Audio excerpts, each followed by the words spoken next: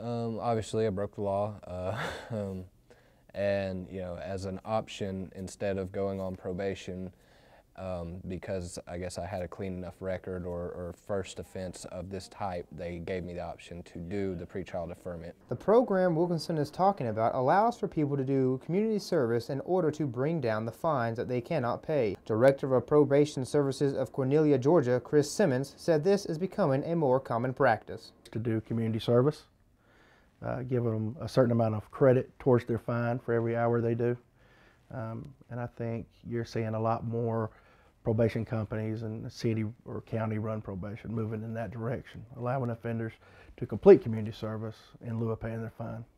Every year, taxpayers spend billions of dollars on people who are incarcerated.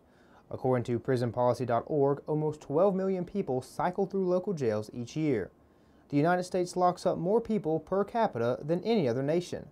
People get locked up for breaking the law, but a lot of people get locked up for not being able to pay fines.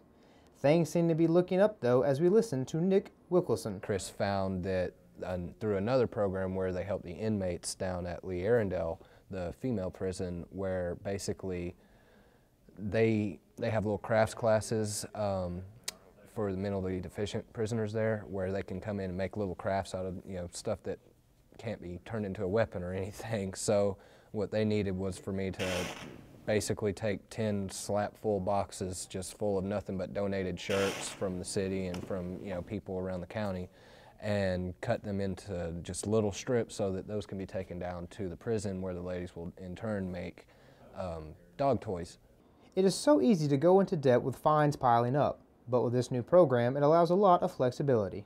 They've been really flexible with me, again, in terms of the money, stuff like that. When I haven't been able to pay, I've always, been given about a week or two leeway before they start, making a big grand deal out of it. Simmons recognizes that this program is more about the community than it is about the money. These are people out in your community, These are misdemeanor offenders, out in the community. We're not going to just treat them like, like they're trash. These are people, in some cases, these are our family members. That are going out, get misdemeanor offenses. There should be repercussions because they broke the law.